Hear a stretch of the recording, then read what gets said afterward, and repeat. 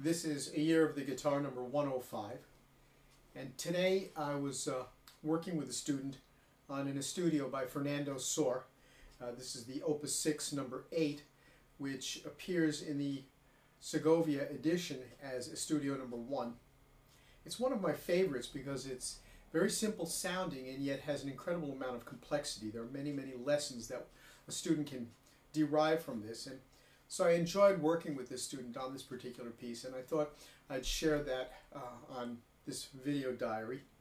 So this is one of those things where if you are a player, a student, you probably will get some kind of benefit from this and should study the piece. And if you're not actually a player, you'll get a little idea of the workings of a piece of music, this particular piece, as well as the approach that I take, the interpretive approach, and how I come to a piece of music.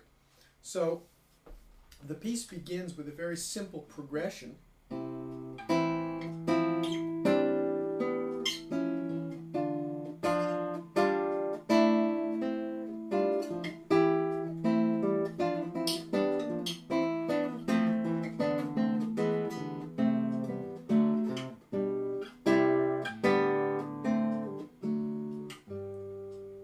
That's the first phrase. Now, in that phrase, we've got three separate melodies going. We've got the top melody,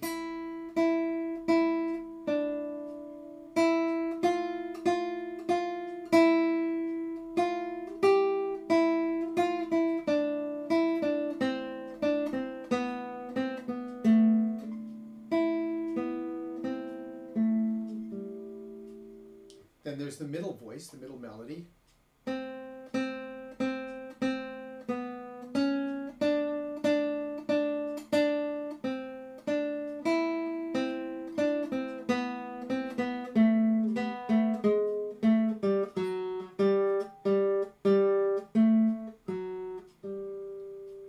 and then finally the lower part.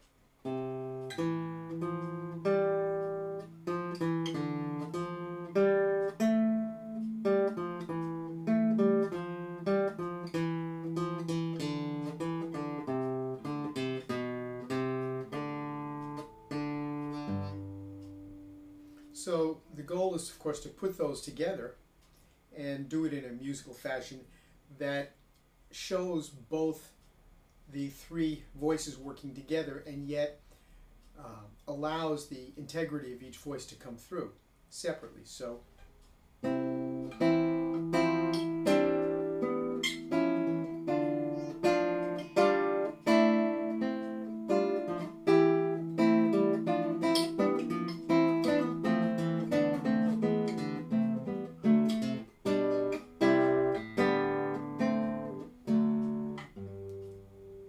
then it continues.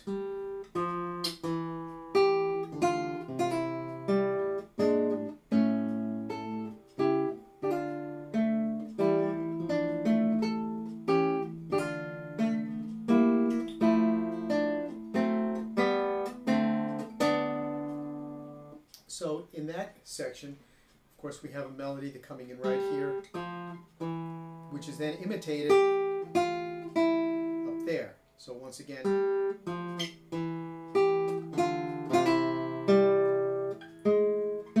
is the inner voice, right? So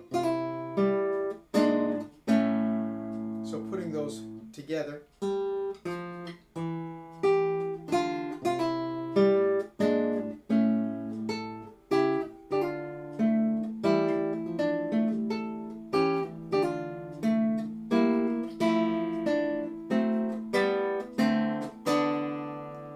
now comes one of my favorite parts, because the challenge here is to play the dynamics the way that Segovia added them in. Now, these were not Sor's original dynamics, but they're certainly interesting, make for some beautiful music, and a wonderful challenge for students.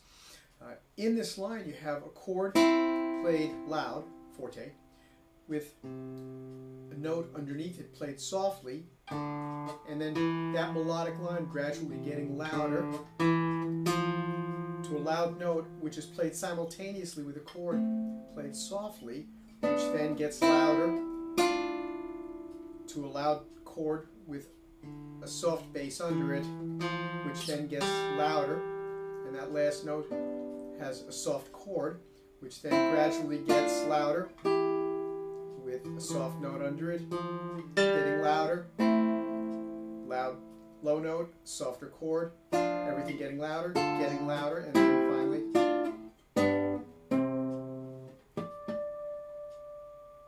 so that passage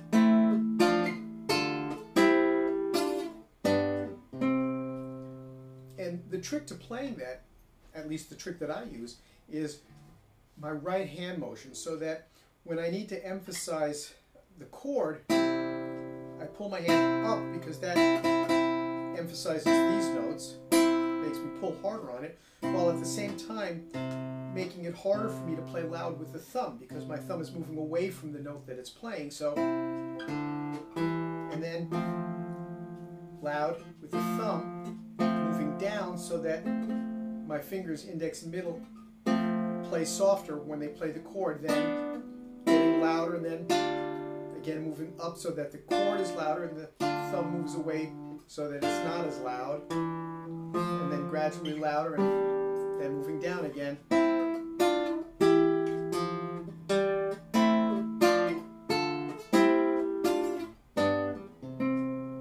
Then the next phrase.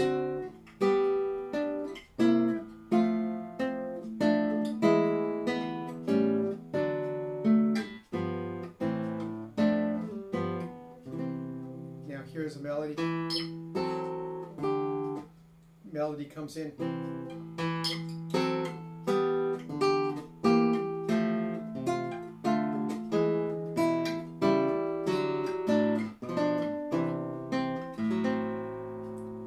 And part of the beauty in here is, of course, making sure that the notes continue to ring out for their full duration, that you're not picking fingers up in a way that causes the notes to stop ringing. So there again, let's see. And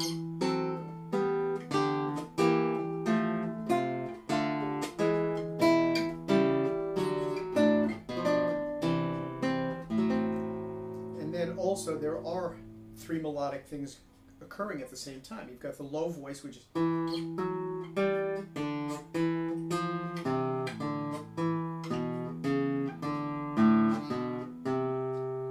then the middle voice, and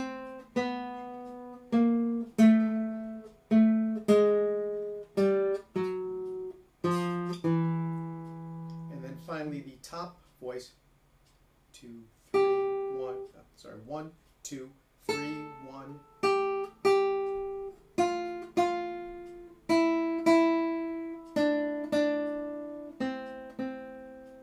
So putting them together and then playing through to the end.